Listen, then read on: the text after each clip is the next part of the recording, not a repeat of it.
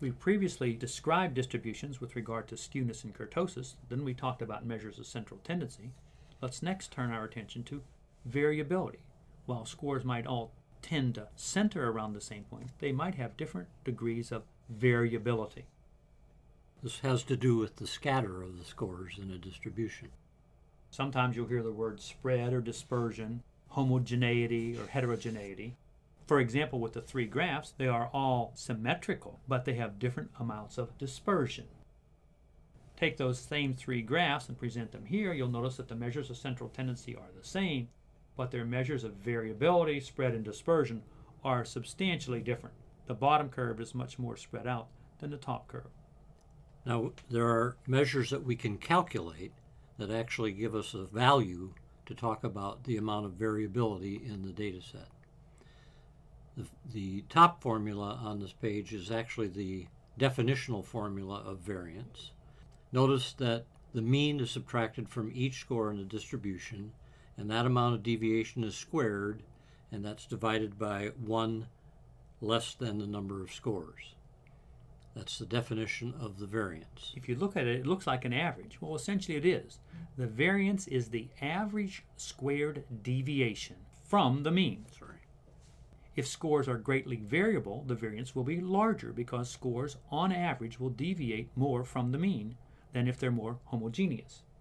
Unfortunately, you probably wouldn't use the didactic or teaching formula to estimate or calculate the variance. You'd use the calculating formula, which is the bottom formula.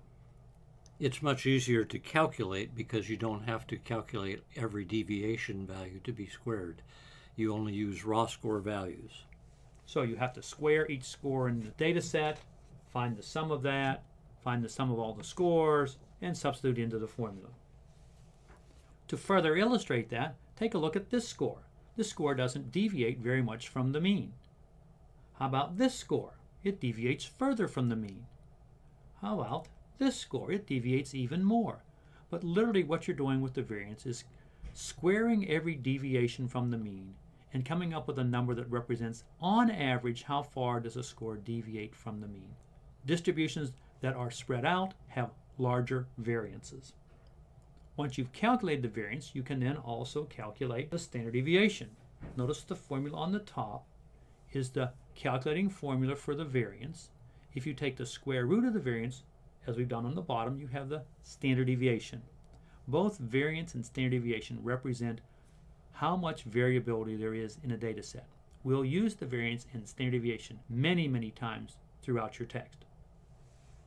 Let's now turn to SPSS and illustrate different variances. Here's our data set again. This time what we're going to do is take a look at pacer laps. We want to see if pacer laps are more variable or less variable depending upon the grade level in which you are enrolled. So first, let's graph these to see what the graphs look like. We'll go to Graphs, Legacy Dialogues, Histogram. We'll put Pacer as the variable. We'll put Student Grade as the rows or different distributions, which you'll see in just a second. So then we'll say OK. And notice now we have three graphs. The top one is for the 6th graders, 7th graders, and 8th graders. Notice they're all positively skewed. Generally, there are some children who mature a little faster than others, so they have higher achievement on the PACER score. But notice they all have PACER scores that are positively skewed, but different amounts of variability. I wonder which has the greater variability. Can you determine it by looking at the graphs? Well, let's actually find out what the variance and the standard deviations are. So we'll go back to Analyze, Compare Means. We'll put pacer laps as the dependent variable. We'll look at that by student grades. For options, we'll click on the mean, the number of cases, the variance, and the standard deviation. Continue.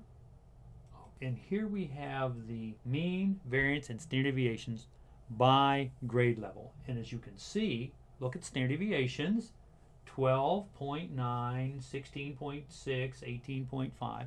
As children aged, the standard deviations got larger. If you square the standard deviation, you'll get the variance. So you'll notice that the variance is smallest for grade 6 and largest for grade 8.